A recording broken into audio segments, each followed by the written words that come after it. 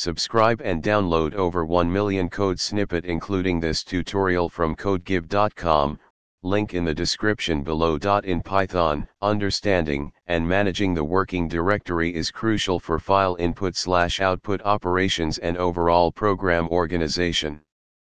Additionally, interacting with the command line allows you to make your scripts more versatile. This tutorial will cover how to get and set the working directory in Python and how to interact with the command line using the sys and os modules. To obtain the current working directory in Python, you can use the os module. Here's an example. In this example, os.getcwd returns a string representing the current working directory, and it is stored in the variable current_directory. If you need to change the working directory, you can use the os.chdir method. Here's an example. Replace /path/to/new/directory with the path of the directory you want to set as the new working directory.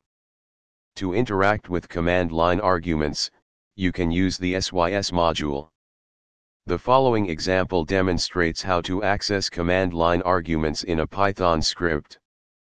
When you run this script from the command line, it will print the total number of arguments and display the list of command line arguments. You can then use these arguments in your script as needed. Understanding and manipulating the working directory and command line arguments in Python are fundamental skills for any developer.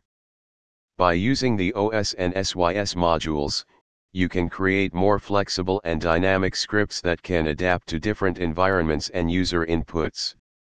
ChatGPT